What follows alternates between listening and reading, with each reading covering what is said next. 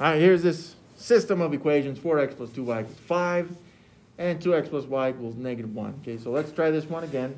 They're both in the same format, which is great. Okay, it does save us maybe not a lot of time, but some time. Okay, so we're going to use the addition method. Hey, no problem. Okay. Now the first thing I do on this one, again, we want the coefficients of one of the two values to be opposites. And usually, just like we saw with that previous problem there, is the coefficient of y is a 1, and that's a very easy value to work with. Even if the other coefficient were a fraction by chance, it'd be a very easy number to work with. So I would probably look at this one and say, hey, let's eliminate the y's. But I feel like we've done that, so I'm going to choose to eliminate the x's. Not necessarily because you have to, but because we've already seen some elimination of y's, okay? So I'm choosing to eliminate the x's. So on this one, I chose to eliminate the x's. Now I see that the 4 is a multiple of 2. Now some people say in order to get these, force these to be opposites, they kind of choose to, let's say this equation I'm going to multiply by this coefficient of 2. And then this equation I would multiply by this coefficient of 4. And that would in fact force the coefficients to be the same. You just have to make one of them negative to make them opposites, okay? Now, I see that the 4 is a multiple of 2, so I'm gonna work with that, okay? So I'm gonna take the second equation, and I want that 2x to change into negative 4x's, okay? So I'm gonna multiply this equation right here by negative 2. Why negative 2? Because when I multiply negative 2 by 2x's, it will give me the opposite of 4x's, all right? So what does this do for us? All right, so we're going to distribute this negative 2 into all three values here. So again, that's principle of equality stuff. Negative 2 times 2x's there would give us negative 4x's. And then negative 2 times 1y would be negative 2y's. And this would equal negative 2 times negative 1. And this is where we see a lot of mistakes. It's not a huge mistake, but it's common enough.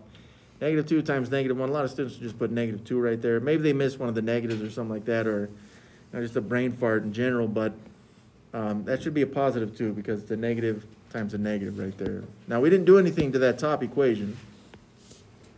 So it still is 4x plus 2y equals 5. Now, on this one, we chose to eliminate the x's, but yeah, as we talked about there, I did eliminate the x's, and that's great. It's just right here I got 2y minus 2y. That'd give me this many y's, 0 of them, which I do want to account for, and I guess I should have shown we are adding these together, right? So 5 plus 2 there is 7. Now, going back to what we saw in Module 1, which was quite a while ago, but what can I multiply by 0 to get 7? There's nothing. This is never true. Yeah, I guess I should be careful not saying nothing, because then that could be interpreted as 0, you know, but it's just never true, all right? This is never going to be true, at least not with any real numbers. So this one would say no solutions, or as we've seen on the homework, it comes out as a DNE. And I actually kind of like these problems because look how much work I had to do compared to the other problems that we did. It's not even half the work. We got to this point and we're done.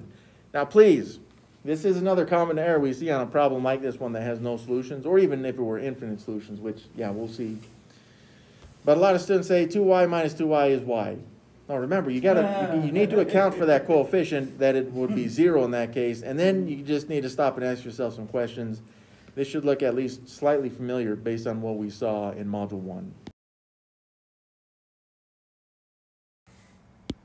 Now, the last thing I'm going to say on this one is, remember, since this is one of those DNE type situations, if you were to look at the graph on this one with the x and y axis like this, all that means is that the two lines, if you were to graph them, they would look something like this right here. I know that's not perfect, but the two lines, I know it's not drawn very well, but they're supposed to be parallel, excuse me, parallel, so that they'll never actually intersect.